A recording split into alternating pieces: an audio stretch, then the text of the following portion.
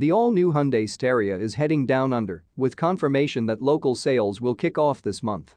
As with other markets, shoppers in Australia will be able to order the new Staria with either a 2.2-litre CRDi turbocharged 4-cylinder diesel with 174 horsepower and 317 pounds-foot or a 3.5-litre MPi V6 producing 268 horsepower and 244 pounds-foot of torque.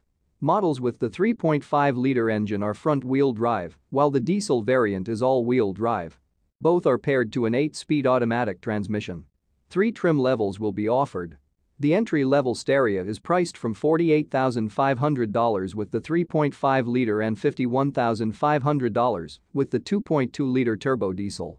It comes standard with the Hyundai SmartSense system that includes blind spot collision avoidance assist, driver attention warning, forward collision avoidance assist, high beam assist, and lane following assist.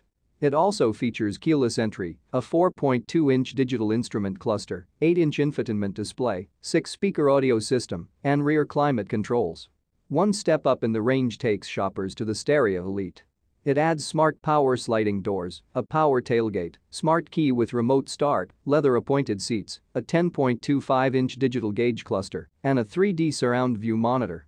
Prices for the Staria Elite 3.5 start at $56,500 and rise to $59,500 for the 2.2 diesel.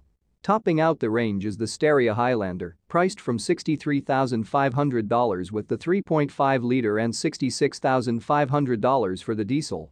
It adds a dual-power sunroof, heated and ventilated front seats, heated steering wheel, blind spot view monitor, rear passenger view monitor, LED map lights, and a cloth headliner.